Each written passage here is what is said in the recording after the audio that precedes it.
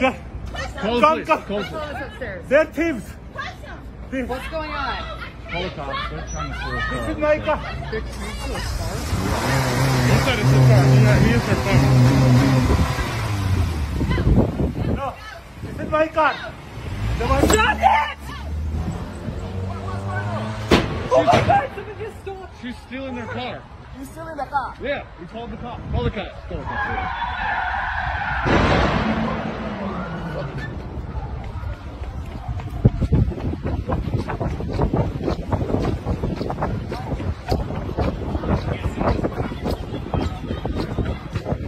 It's been called. It's been called.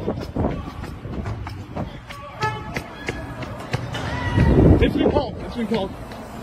They stole the car. These girls stole the car. Hey, come out. Hey, they stole the car. They stole the car. These girls. Who else? That's it. That's it. That's it. That's it. Everybody's out. Everybody step back from the car. I'm going to need everybody to step back from the car. No. I need you to step back from the car. Everybody, I need you to step back from the scene. I saw what happened. Oh, no. I need everybody to step back. There's gas leaking. Yeah, hey, back up. I seen it down there.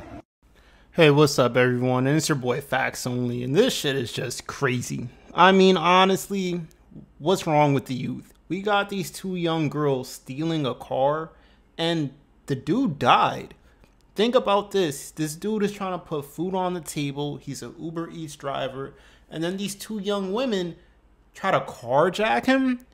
What in the world of idiocy? This man died for no reason because of these two idiotic girls trying to carjack him. It's so sad. It's so unfortunate.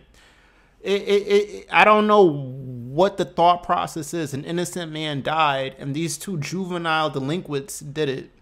Prayers go to this man's family. Guys, let's just stop the buffoonery. Again, it's your boy Faxx only. Hit that subscribe, like. I don't know what to say, guys. Let me know what you guys think about this on the comments down below. It's your boy Faxx. I'm out.